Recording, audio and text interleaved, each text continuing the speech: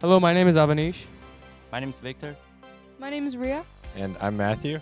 and we're from 16460, the GEarheads, and today we'll be giving you a brief demonstration of our 30-hour build robot. First thing I want to talk about right off the bat is that to account for the low hanging bridges this year, we designed this flip down mechanism, as you see here with the servo. So basically, this entire lift mechanism can be moved up and down. And so in the beginning of autonomous, the servo flips down, and the entire thing will flip down to account for the low hanging bridges. This video on fun is made possible by viewers like you and also the following. At Kettering University, over 30% of the student population was in high school robotics. These same students have received a portion of over $7 million in first scholarship. Scholarship applications will open in September. Get ready to go pro and get more information at kettering.edu/first. So for this year's mission, we optimized the Roadrunner. For the basic missions right now, we can do move forward, backward, straight left, straight right. And also, we can go from one position to another one following a designated route. And this Roadrunner system is using our odometry pods on the bottom of the robot for precise navigation. So, and then next thing we'll be talking about is the basic controls. So Matthew, do you want to start with the robot? So for the for precise control of the robot and easy navigation for the drivers, we're using both a FOV system, so it keeps the frame of reference of the driver, and then also a state machine. So a state machine lets us control this elevator system really easily, as Matthew is showing you. So after we drop the robot, we can run through each of the states, so we can kind of show you what it means. So the robot can easily transition between 4 states. The first one is this resting state on the ground. And then after Matthew finds the correct pixel that he's going to pick up, he can hover over and go into the pickup state, which then the claw goes onto the ground, and then Matthew will back up, pick up the pixel, and drive over to the backdrop. So after the backdrop, Matthew can press another button, which will raise up the elevator very easily. Matthew hasn't really have to do much control, and then he'll be able to drop it onto the backdrop. So the state machine that we implemented helps us control the robot really easily. And we'll just keep showing you a couple more pixel drops so you can get used to how the robot works. So this is our general teleop control function, and we have a couple more functionalities on the robot. And one of the main ones that we're implementing this year in our 30-hour build is this hanging function. As you guys know, in endgame we get an extra 20 points if the robot is able to hang. So after this pixel, Matthew will demonstrate that one.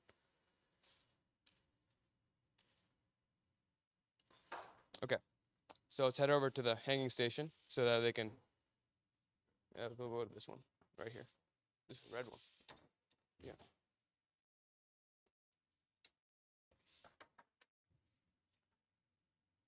So we're kind of using like a winch system, using that string that's controlled by a motor. So this hook will go and grab on to the truss, and then it'll hang on. So after it's secured, we can use the gamepad and the motor-controlled thread, and that will lift up the robot, and we will be able to hang and get our endgame points.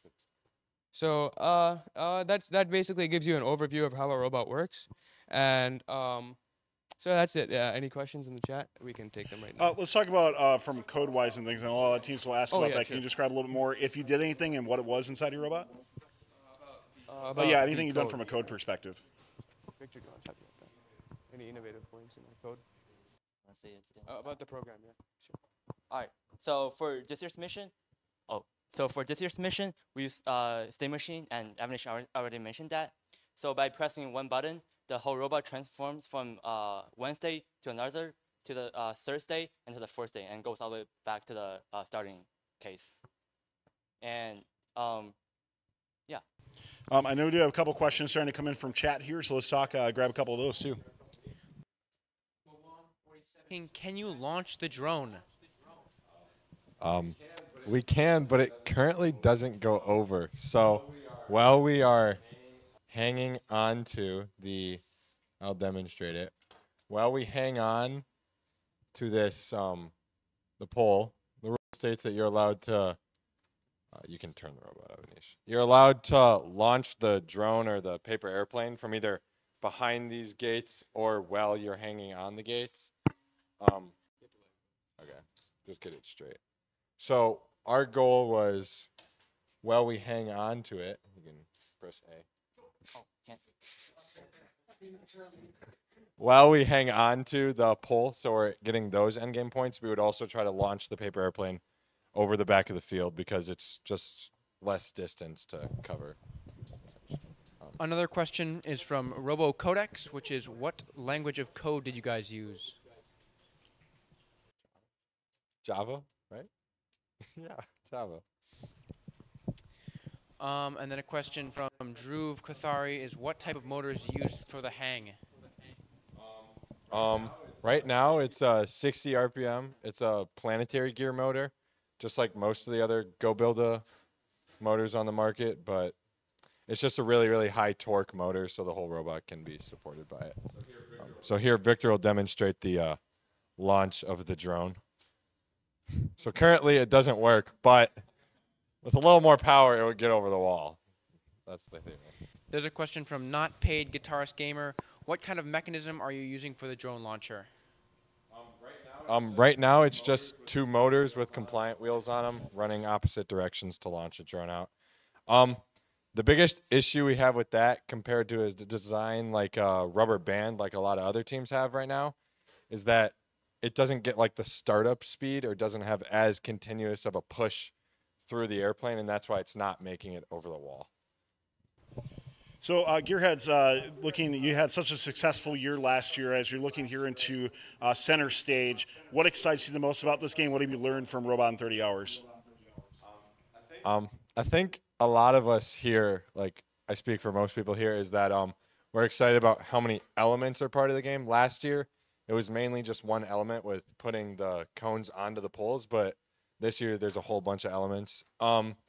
The biggest learning we have from this year is just how compact things really need to be with the low-hanging bridges, I think, and that's really going to challenge teams because although you can make your robot 18 inches, I don't think you'll see a lot of 18-inch robots this year.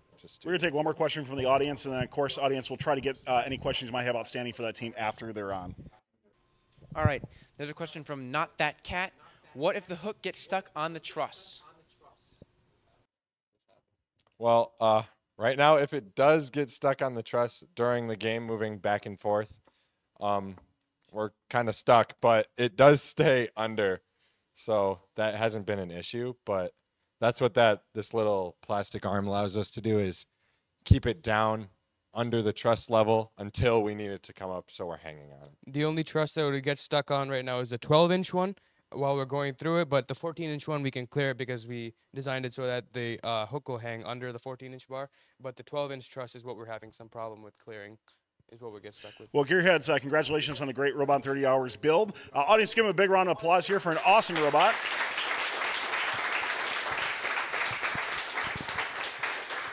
This video on First Updates Now is made possible by viewers like you and also the following sponsors. At Kettering University, over 30% of the student population was in high school robotics. These same students have received a portion of over $7 million in FIRST scholarship. Scholarship applications will open in September. Get ready to go pro and get more information at kettering.edu/first.